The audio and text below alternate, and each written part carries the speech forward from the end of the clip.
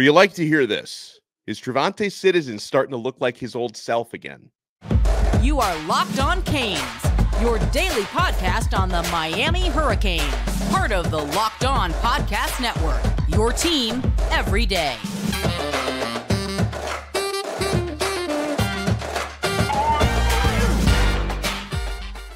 Happy Friday. We made it. I'm Alex Donno, University of Miami alumnus, longtime South Florida sports radio vet, and writer for allhurricanes.com. Thank you so much to the everydayers for making Locked On Canes your first listen each and every day and your first watch. We're free wherever you get your podcasts. We're free on YouTube. We're part of the Locked On Podcast Network, your team every day. This episode is brought to you by Nissan. Are you the kind of driver that likes to push things a little further? Ever wonder what adventure could be around the next corner? Take the Nissan Rogue, Nissan Pathfinder, or Nissan Armada and go find your next big adventure. Check them all out today at nissanusa.com. On this episode, I do want to touch, my friends, on some big weekend visits happening in Coral Gables, but also what's transpired in practice this past week. A freshman linebacker is standing out. Now, I guess he's a third-year redshirt freshman running back who's starting to regain his old form. Real quick, here's what Mario Cristobal said yesterday about TreVonte Citizen, who's missed the past 2 seasons with injury.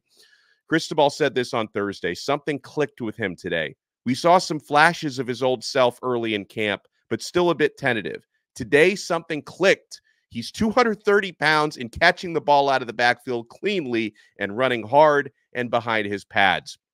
Let's bring on our guest for today. Does an awesome job. I see him out there at practice. I'm going to lean on him today because I've been out of town for the last couple of practices. This man does an excellent job. He's the publisher at Canes County. That's the Miami rival site. Marcus Benjamin. Marcus, welcome in. How you doing, sir? I'm doing well, Donno. I hope you enjoyed your vacation. I did. I never enjoy not being around when stuff is happening, but it's happy to get a few days off to recharge the batteries. So, absolutely. Okay.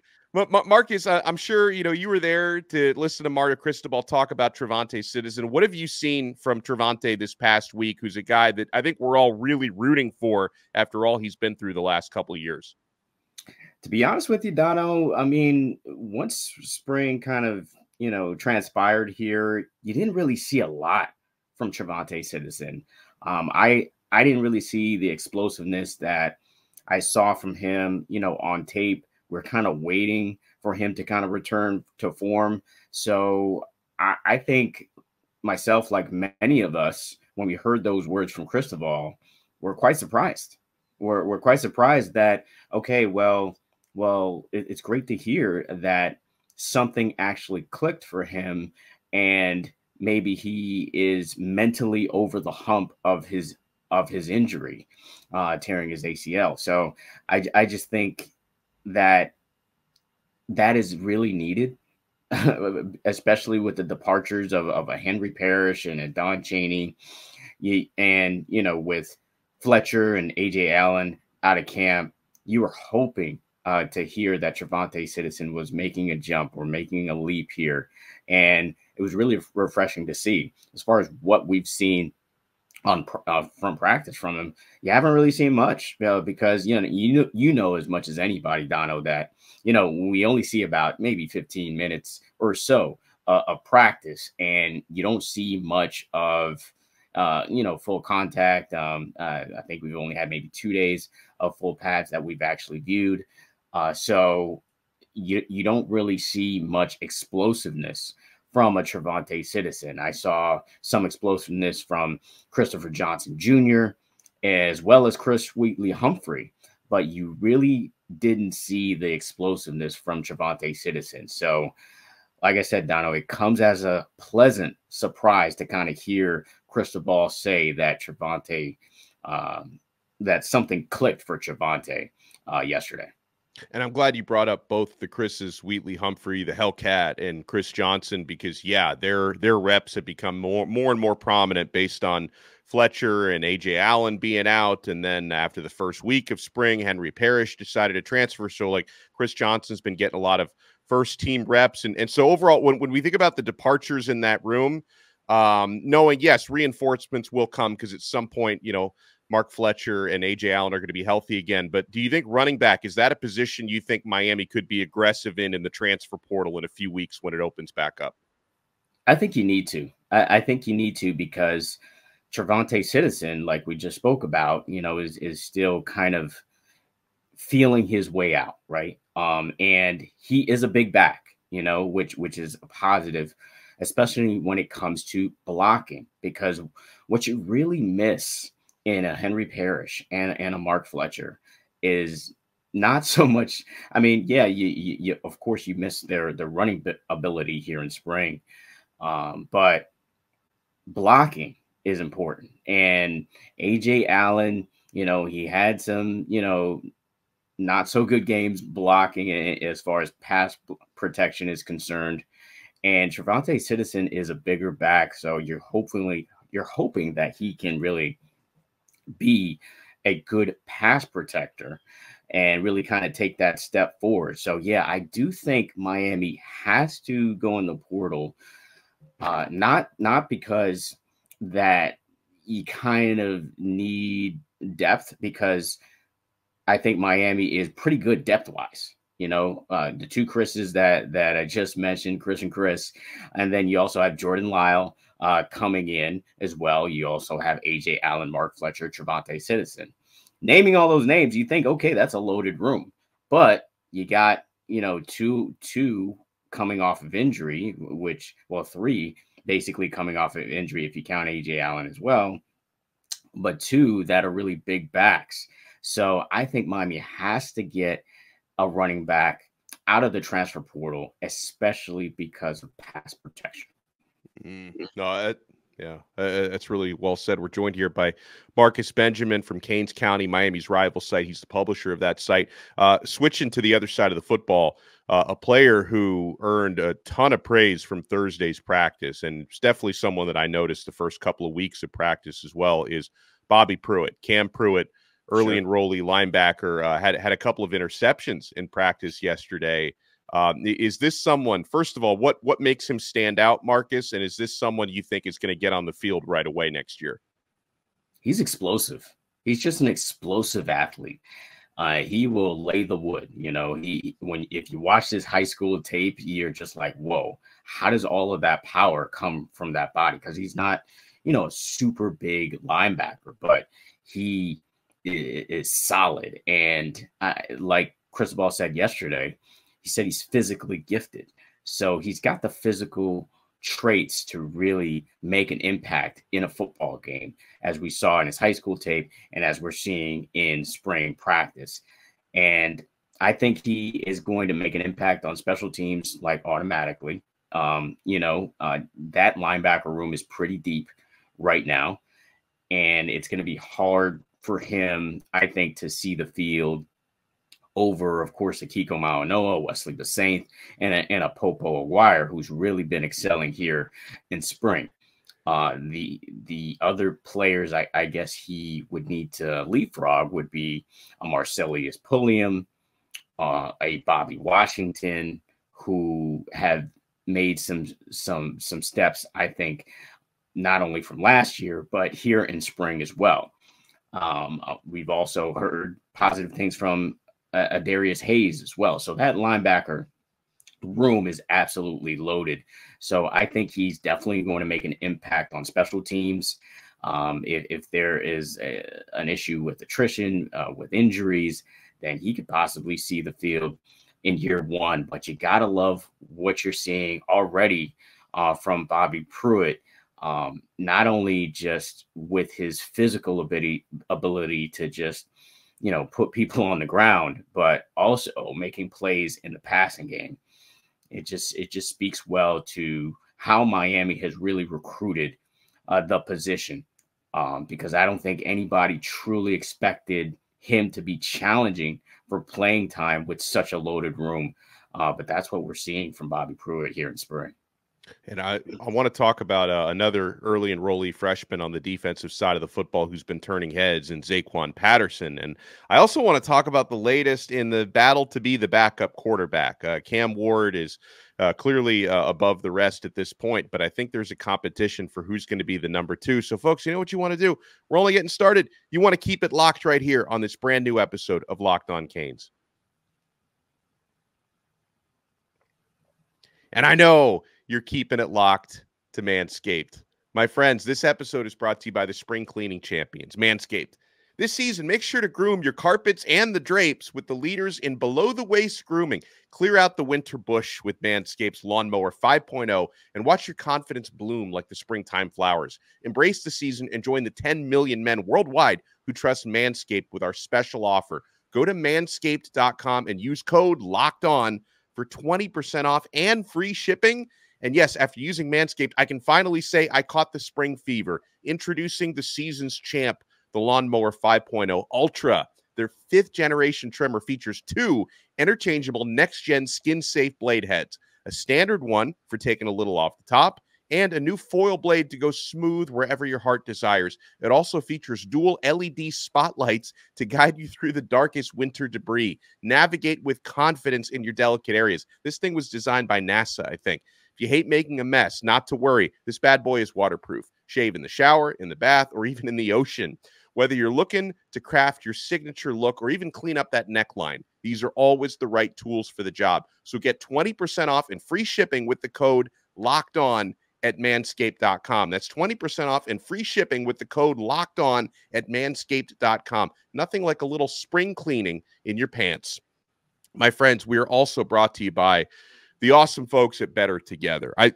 This has changed the way that I do fantasy and daily fantasy because I can play with my friends instead of against my friends. We can cooperate. We can help each other. If you've got friends that are stat nerds and analytic guys like I do, take advantage of those eggheads out there.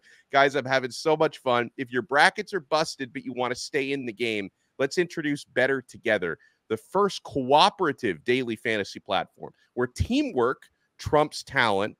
And you can play with your friends, not against them. You just pick more or less on real-time player stats, strategize with your partner to boost your odds, and then climb through that leaderboard together. So grab a friend and join the social DFS movement. Guys, this provides a sense of camaraderie. I've got friends that I'm in a group chat with all over the country, and even if we can't watch sports together physically, we can play better together and literally be better together. It helps me stay connected with my friends. So download Better Together now from the App Store and sign up using promo code LOCKEDON for a free $5 entry into any NCAA basketball contest. Play with me in a contest on Friday. Remember the code LOCKEDON because winning alone is fun, but it's better together.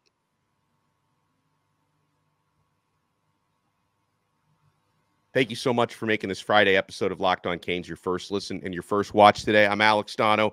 He's Marcus Benjamin, publisher at canescounty.com. So Marcus, another player who's been talked about a lot, Zaquan Patterson. Now, that clip that came out last week of him kind of laying the shoulder onto TreVonte Citizen, who we just talked about. I saw like a lot of the comments from fans were like, you got to learn to wrap up. What is that? I'm pretty sure, Marcus, for context, I don't think they were allowed to wrap up and tackle to the ground. I think it was a thudding drill. Right. So laying that shoulder, I think, was the limit of what Zaquan was able to do. And he looked pretty powerful in doing that. And Zaquan Patterson, he's not just a guy who apparently stood out in that team drill. He's someone who's definitely stood out in these first 3 weeks of practices, correct? Yeah, absolutely. He was a 5-star by rivals for a while for a reason, because he's a 5-star thudder. To be honest, I mean he knows how to put people in their place. To put it lightly. So I think he is definitely what the Hurricanes need at that position. You definitely need some depth at safety. With, of course, the departures of Cameron Kitchens and James Williams, to have him kind of waiting in the wings behind, a Jaden Harris and Michelle Powell and possibly, Savion Riley. Hurricanes fans have to be excited from what they see from Zaquan Patterson. He's always been a guy that's played close to the line, so he likes the physicality. Very similar to James Williams when he came out of high school. I think they have a very similar mentality when it comes to football and just their IQs as well. I think that Zaquan has a really high IQ, and he is a fierce competitor. A fierce competitor. He hates to lose. He hates to make mistakes. He always wants to be his best self every time he's on the field. And that's what I've seen from him throughout his high school years at the powerhouse that we know as Chaminade Madonna. So really excited to see what Zaquan continues to bring this spring. And I think Miami fans should continue to anticipate big thuds like they saw on social media. Let's talk quarterbacks. Let's start with Cam Ward, because I know that the expectations have gotten to be so high among Miami fans. You know, when I'm out there watching practices and I try to tell people how good Ward has looked, you know, some fans are happy to hear it. Other fans are like, yeah, but you guys used to hype up Tyler Van Dyke. I'll see it when I believe it. I'm tired of the sunshine pumping. So I'd like your perspective as well, because we've watched, you know, Ward wearing that #1 jersey out there for the past few weeks, leading drills, I think throwing a very nice football. The release looks really good, the accuracy. What have you seen from Ward, and do you think this guy could be, you know, the legit step up from the quarterback situation we've had the last few years? Yeah, quarterback play is kind of hard to judge in spring and like in practice, because obviously you can't hit the quarterback. A lot of the throwing that we see is in a net, or it's sometimes it's routes on air where it's not in coverage. So you don't see them really kind of handling pressure, or situational football is not what we see, at least during practice. So it's kind of hard to kind of judge that. But from what I see from him is the leadership aspect. You kind of see him barking at guys, I guess you could say, a little bit, or really kind of commanding the receivers on route running and kind of where to be, and as far as timing is concerned. So it tells me that he has a full command of the offense, and he's a mature guy who really will elevate his team with his leadership abilities. And I'm not sure if we saw that level at the quarterback position from Miami in these past couple of years. So it's really kind of nice to see that. As far as his mechanics and delivery, I mean, it's on point for me. I think a lot of the times, sometimes I see him throwing off balance, but still accurate. So I'm really excited to kind of see him improvise in the pocket and really kind of make plays off script, because you know as well as anybody, Donno, that, you know, that's really what makes quarterbacks great, you know, is their ability to improvise, their ability to make plays off script, and also their ability to really kind of recognize defenses and blitz packages. I think didn't see a lot of that, you know, from the previous years as well. The last thing I would say about Cam Ward is that I feel like he's really developing a nice chemistry with Xavier Restrepo and Jacoby George, as well as Zay Horton as well. I think those obviously are the top 3 guys at receiver for Miami, and he seems to really just get the timing right from what I've seen in practice with those 3 guys in particular. So really excited to really see him in an actual game setting. Of course, you know, we'll see him in spring, but we all know that spring is kind of, you know, kind of preseason football, I guess you could say, for the college game. So you're not really going to see what you would expect so much in a actual football game, but it's going to be close enough to where we can, you know, have a better opinion on what he'll actually do on Saturdays. And I like the context you frame it in when it comes to judging the quarterback position in spring. There's so much of it you don't see facing pressure, improvisation. And I've always felt that just watching drills is not the best way to judge a guy like Jacurri Brown, because he is so big and physical. And there's so many things he could do in an actual game he doesn't have the opportunity to do in drills. But, you know, maybe that can also be said for Reese Poffenbarger, because when I watch Reese Poffenbarger's film at Albany, there's definitely, you know, he moves around a lot. There is some improvisation there. So, you know, we're not getting the full context when we judge these guys. Now, with that said, it has appeared, at least in the first couple of weeks, for what it's worth, Poffenbarger was maybe getting reps ahead of Jacurri Brown in a lot of situations. I've seen really positive moments from both. Marcus, who stood out to you more this past week? Did you think Poffenbarger or Jacurri had a better week when it comes to that competition for number 2 quarterback? Once again, it's hard to judge here, but it's this competition, I think, is the most interesting and most intriguing for me in spring, because you got guys, all of the guys in there have experience, except for Judd, obviously. He's the quarterback waiting in the wings. But Emory has some game experience. You got Jacurri Brown with some game experience, and, of course, Reese Poffenbarger with some game experience as well. From a physical standpoint, this is a kind of a no-brainer, right? You know, Jacurri Brown is the guy that you want out there. He's built like, you know, like a tight end almost, as far as his physical attributes are concerned. So just from that alone, you feel like his floor is like Malik Rozier, right? You feel like that's kind of like his floor, which is kind of high praise, especially for Hurricanes fans, because that was the last time the Hurricanes won 10 games when Rozier was at the helm. So for me, I think if it is a tie, right, if it is like, you know, a tie across the board, then I think you got to go with Jacurri Brown, you know, because of his physical attributes. I'd rather have a guy like him running the football, making plays off script, than possibly a Reese Poffenbarger. Jacurri Brown actually played against, you can argue, has played against better competition in his college career than Reese Poffenbarger has. So I think, yeah, if it's a wash, which it kind of feels like it is, Donno, at this point, because there's been times where I've seen both or all quarterbacks underthrow and overthrow balls. Like I said, we don't see a lot of, quarterback play at all.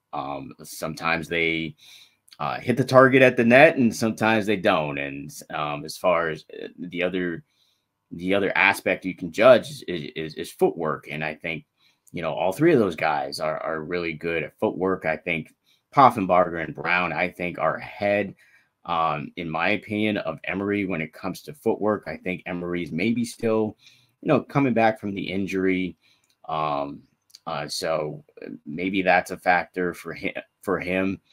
I do think those two guys are ahead of Emory at this point, just from what I see.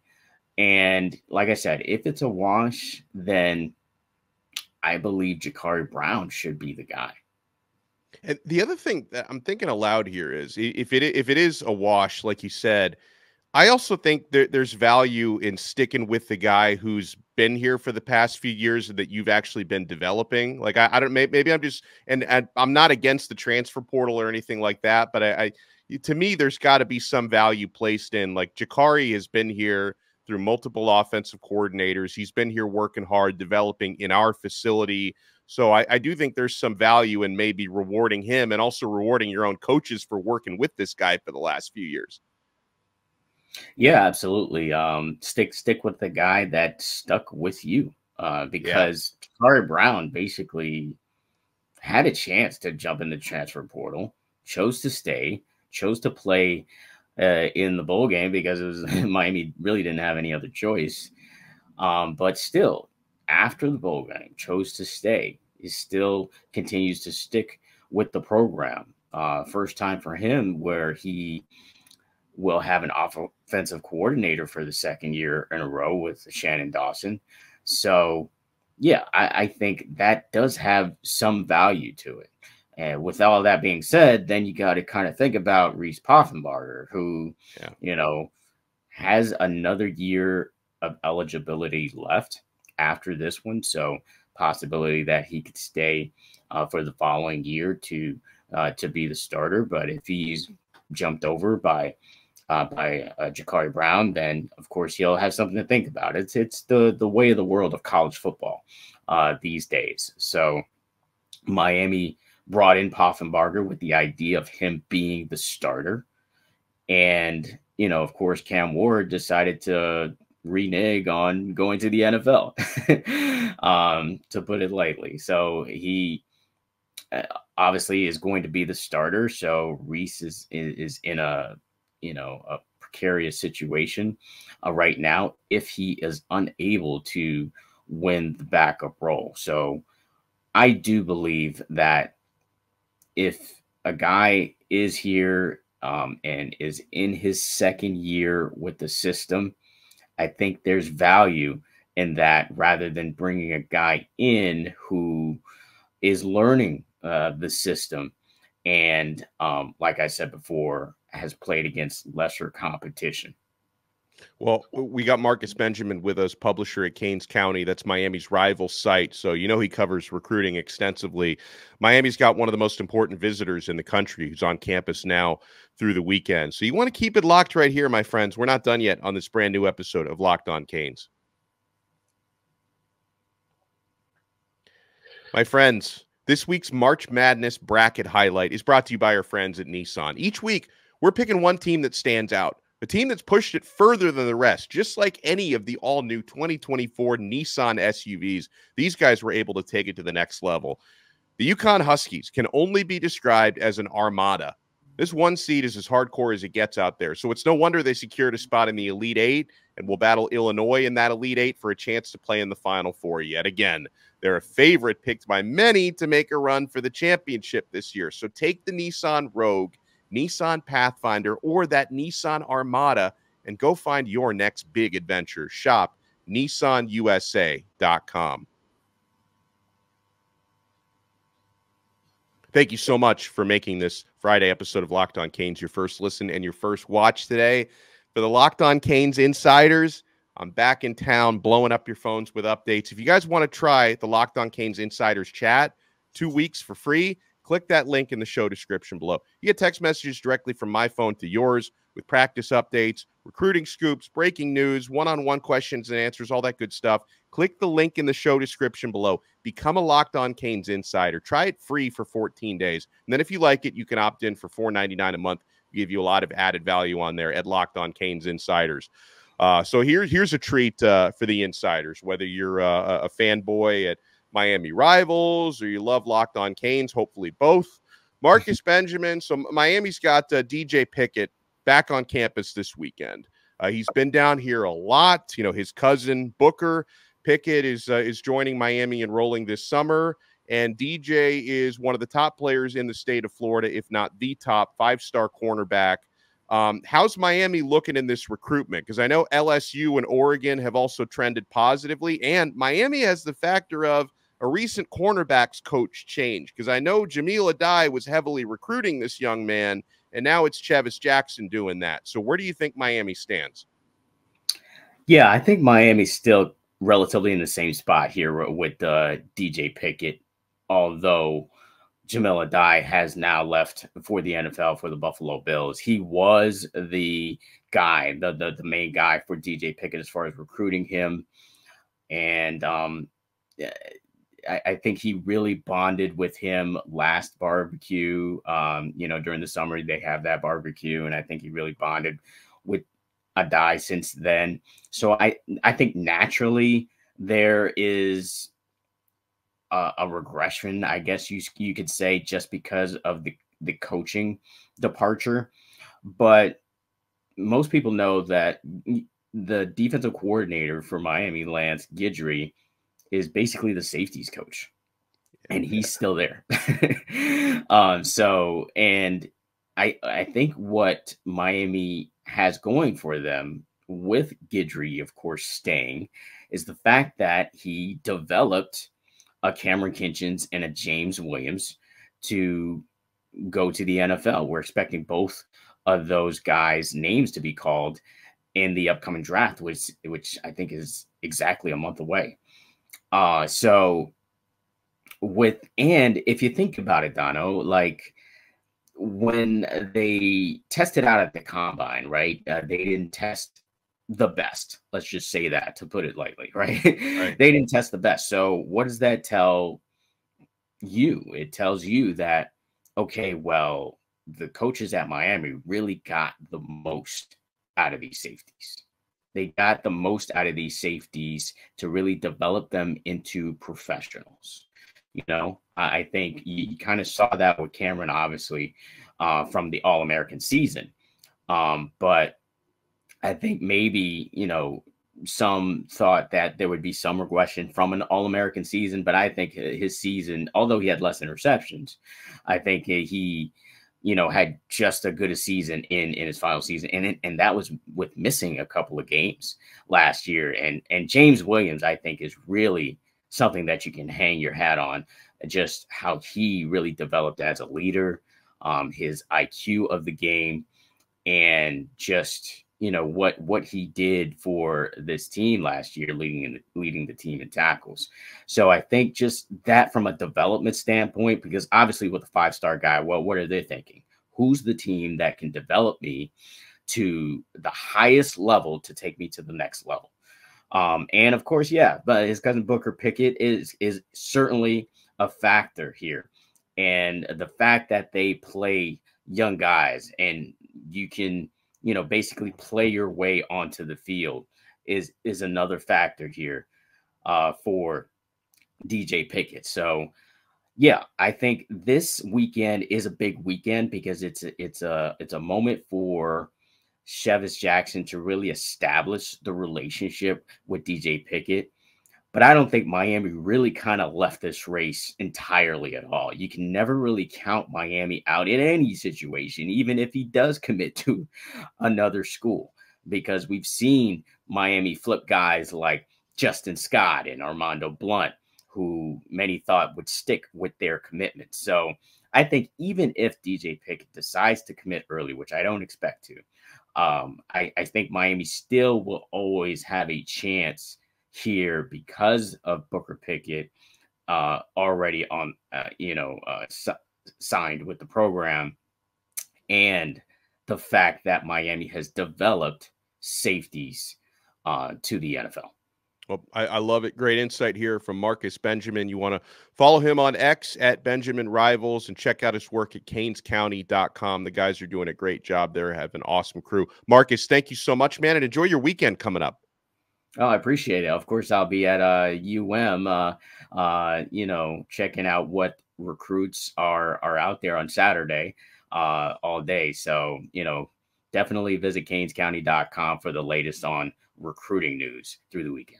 I love it. We'll talk to everyone next time. By the way, we're not done today. We might have I've been out of town the last 3 days. We might have 3 episodes today. Brian Smith is going to join us at some point. Don Bailey Jr. We might save DBJ for tomorrow, but man, we're going to be loaded today. Part of the awesome Locked On Podcast Network, your team every day.